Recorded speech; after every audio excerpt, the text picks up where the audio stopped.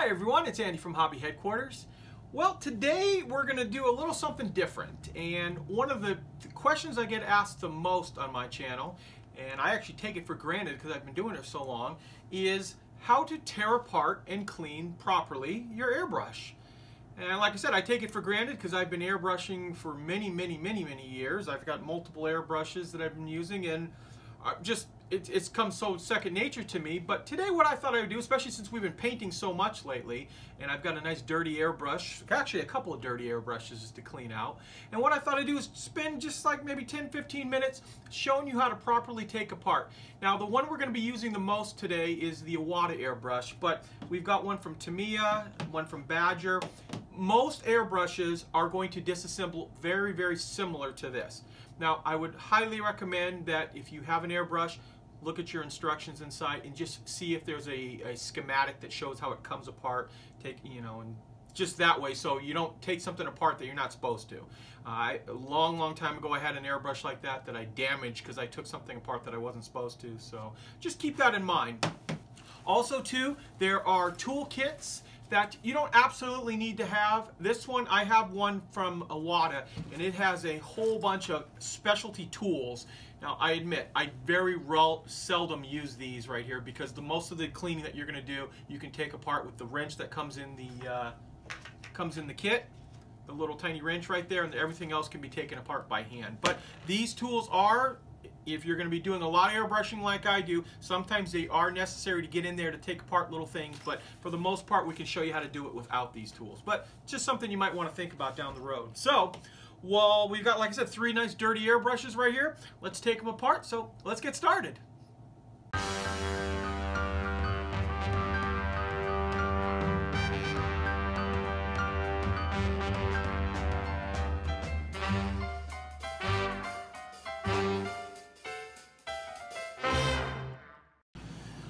Okay, now that you've used your airbrush a whole bunch and you've got it nice and dirty on the inside, and it's time to tear it down and clean it up. Now, I've got 3 different airbrushes right here. The Tamiya one, a Badger 100 that I've had for about 20-something years, and then the Eclipse, the Iwata Eclipse that I have. And the reason I have the 3 different ones out here, I'm going to basically show you how I tear them down.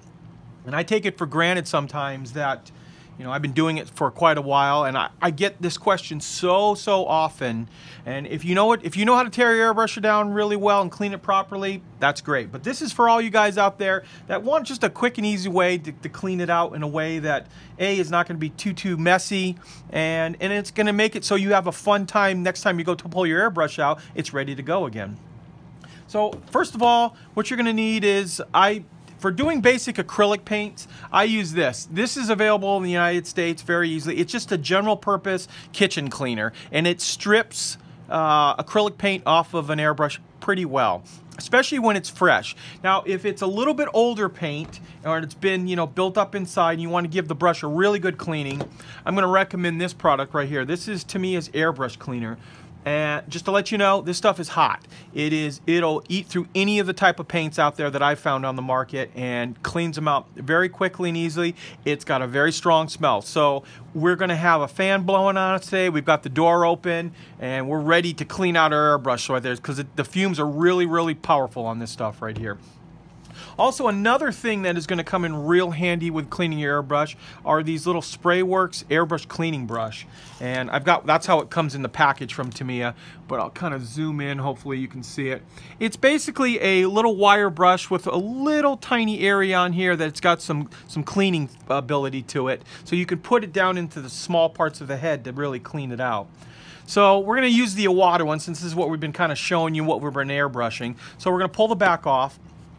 Here's a little tip for you guys too. If you're first time or kind of new to taking your airbrush apart, and if you have a smartphone, set your smartphone up and film what you're doing so that you can watch back, that if you can't remember how a certain part goes in, at least you might be able to figure out based on how you took it apart. So we're gonna strip this down completely. So we're gonna pull the tip and the head off here. Then you unscrew this back piece here and slide the needle out. And you can see the needle is not coming out super easily, and that's because there's been some paint buildup that has gone on in here, and that's what's making it not slide very easily. And then we're gonna before you take this next part out, go ahead and screw this back on, and that's just so you don't lose this part. And then you can go ahead and hopefully start unscrewing this start unscrewing right here. And yep, I unscrewed that again. Let's put that back on. It just keeps everything from falling apart when you pull it out. So just try to screw that area out. Yep. Better laid plans should have happened, but so now Iwata has done some really incredible things recently, and this little spring right here used to be a separate piece, which was sometimes a nightmare to get back in. But all your newer Iwata brushes have this attached. So this little spring right here comes out, and this little lever right here goes in here, and basically it would push back with this. This is another thing I love that Iwata's done. Pop this out. This little piece and the plunger right here were separate for the longest time too. So what that meant was you'd have to go and basically try to line that back up and push it back inside there, and that got to be a real, let's just call it a real pain in the butt. So quickly, let's just show you how we're going to clean this off with the airbrush cleaner. First thing, real simple. For cleaning off your needle, I just like to just dip this in here, shake it around a little bit, and just that quickly it's going to pull off any of the paint that you have on your needle. So you might have to do it once or twice more, but that was fairly fresh paint, so it came off pretty quickly and easily. Now, as you see, we pulled this piece off. This inside here is the reason we're going to need this little airbrush cleaning brush. I'm sorry, I couldn't think of what it was. And it's just because normally I will take a cotton swab like this, just dip it in the solution here, and then we can go and clean the whole inside of this piece. And you start to pull off out of that. But the cotton swab won't go all the way inside there. So this is very helpful to get inside and just start to scour out any of the excess paint in there. And believe it or not, this is one of the most important parts of the brush to clean, because if there's any lack of airflow at all, your brush isn't going to work at all. It'll start spitting. And then you also want to clean the front with the cotton swab, and you can see even though it looked fairly clean, you can still see there's still remnants of paint that you're still pulling out of there. And then after I clean this off, I like to go ahead and just clean off the tip in here, just to make sure nothing else is built up inside there. And since we have this, go ahead and clean inside the pot in here as well. And you can see there's even more. It looked fairly clean to me when I was showing you guys, but there is paint residue buildup in there. So now that you've got that part clean, go ahead and screw this on so you don't lose this piece, because that's kind of an important piece. Also, you can go and clean inside the barrel here of the airbrush, just to make sure there's no leftover paint, because although the paint comes from the cup and it wants to flow this way, every once in a while if you hold it like this, a little paint will trickle back down inside here, and that's what will kind of clog up your airflow. So if you guys ever get a brush that when you're pushing on this and it stays down and you can't control the airflow, the air keeps running, it's because a little paint has gone down inside here. And basically, if you're using acrylic paint, I'll just take this kind of stuff and just spray it right down into the barrel down there. It makes a little bit of a mess, and kind of clean that out. Let it soak in there for a little while. Go in with a cotton swab. You can get a cotton swab in this direction and just kind of clean it out in there. And 99, and you can see all the extra gunk that's built up down in there. And this stuff is really, the Lysol, or if you have in other countries, just an all-purpose kitchen cleaner. This works really good because you can just hose it off with water in the sink, and does not nearly have the smell of this. In fact, once you're done with that, put the lid back on so you won't be gassing yourself out. And then I like to go down the barrel this way, just kind of clean it out in here. And you can just see, even what you thought would be a fairly clean brush, because we were, cleaning it as we went airbrushing, we're going to get it much, much cleaner. Now, normally, this area doesn't get too bad. There'll be sometimes a little bit of paint residue left on here. Well, we can just clean that off. And I'm showing you, try not to take these areas out. Usually this area is not that bad. If you have to, just take your towel and just clean off any excess in here. This usually doesn't, you know, interfere with the way the gun works. So then you want to slide this back on and then put this piece back on as tight as we can so we don't knock it off again. Now, once you've got this all cleaned out, you can also go ahead, if you're interested too, if you're worried that there might be a little bit left in there, you can put a little tiny bit of this stuff inside, turn your airbrush on, and run it through it, and it'll blast off quite a bit of the, if there's anything still left in the tube right in here.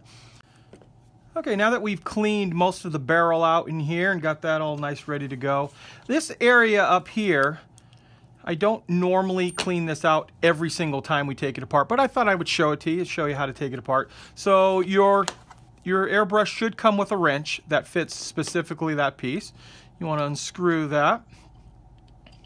And when you look inside there, there's a lot of gunk and stuff inside. But we can go ahead and clean that out with our airbrush cleaner on a cotton swab. And you can see the gunk that builds up inside there. And you just want to clean that out as best as possible. Also, another thing you do, because this is all metal, you can take a little bit of this airbrush cleaner, set it into a smaller little jar, and drop the piece right into it and let it soak for a little while. And sometimes that makes it a little bit easier to clean out. But to be honest with you, this airbrush cleaner, I've noticed, just will cut through anything. So whether it's acrylic, enamel, or lacquer paints, just make sure you get in there really good. And see, even after the second one, we're still pulling out some stuff in there. So once we get that fairly cleaned out, you can also clean around here quickly just to make sure that there's no remnants of paint left on there, and then clean right here. That's where your air comes out, and that definitely needs to be clear. So then we can go ahead and attach this back on for assembly. And don't want to over tighten it too much, just give it enough that just so it locks into place. Then we want to install our plunger, making sure that this little piece is hanging straight down. That used to be a separate piece, guys. That was always a lot of fun to try to get back into place. And you want to line it right up over. Oh, also, make sure that the hole for the needle to go through is going back to front. So let's see if I can get this in on the first try. Yay, I got it in. And you can see we got a little play. That means that the spring inside here is clear and responding properly. Now this is the next fun part. You want to keep it with the little notch piece up on top. Come in at an angle, drop it right in, and you can see it falls right into place there. And you can go ahead and tighten this down without losing that little nut on the end again. And just tighten that all the way down. Hand tightening is plenty good for this. Make sure you got it like that. Check this out first. Make sure that that spring is working good, and you can see we got a nice spring action on it. Loosen this up just slightly. And what I like to do too is dip this one more time in the airbrush cleaner and slide this in. And just give it a couple of little waggles in there to make sure that there's nothing else. Pull it out, make sure it's still clean. Just to make sure that there was nothing left inside. That little bit of airbrush cleaner will kind of clean out the whole tube in there. And lightly push this all the way to the end. And that is going to make it seat inside the head. You don't want to ram this too hard, because eventually you'll start to open up the head inside there and you won't get a fine spraying pattern that you're used to. Give this a little tighten and put your barrel back on the end here. And you've got a nice, clean, ready-to-use airbrush. Now, I popped out the Tamiya airbrush, which is essentially an Iwata. Now, this has got a locking trigger on it. In fact, what you can do is you can loosen this right here, and see, it'll only let it go back a little ways, or you can loosen it a lot, and you get the full use of the airbrush on it there. But the reason I show you on that is the only thing different about the inside of the brush is this piece right here, which paint will never get inside of this, or it shouldn't get inside of it. So cleaning it will be the exact same way. In fact, this brush definitely needs to be cleaned because the needle is kind of kind of locked into place there. If it ever gets so hard that you can't pull it out, just get a pair of pliers and yank it out, and then clean it exactly the same way. So I'm going to take this one apart off camera because it's going to come apart exactly like this one. And finally, we also have our Badger. And just briefly, I'm going to open this one up just to show you that, look, it's basically the same parts again. They're a little bit smaller right here, but you've got this little locking nut that does the needle, which clearly needs to be cleaned off. And all of these parts work exactly the same way as the wada on it. So that hopefully gives you guys a general idea how to take apart and clean your airbrush. Most of the time, when I'm using Tamiya acrylic paint, I will, while the paint's still wet, we'll spray a little bit of the cleaner inside there. Use our finger, wash out the inside, put it under the sink, blast it through, and we'll open up the back here, pull the needle out, run, high pressure water down in through here, and that blasts out enough paint that you can move on to another color. And then once I'm finally done for the day, this is what I do, is I take it apart completely like I just showed you how to do. Well, there you go, guys. There's a quick breakdown on how to disassemble and clean your airbrush properly. Now, I know there's going to be a lot of guys out there, oh, I know how to do all this, but remember, there's a lot of new guys to the hobby that want the information like that, so hopefully we helped you out. Maybe someone else who's even not done it in a while picked up a tip or two. Back to those tools that I was showing you at the very beginning, those are only necessary that if you have a brush like this, it'll work on this one, that if parts are all glued together inside because you used enamel or lacquer paints a long time ago and you couldn't get any of the parts out. That's what those tools are for. So if you're using acrylics and if you keep your brush fairly clean, you should not have to use any of those specialty tools for taking apart your brush. So I want to thank you guys as always for watching, and please stay tuned because we have many more videos coming. In fact, another video will be coming out on airbrushing. The next one will be actually on using your airbrush now that you've got a nice clean one. Thanks for watching.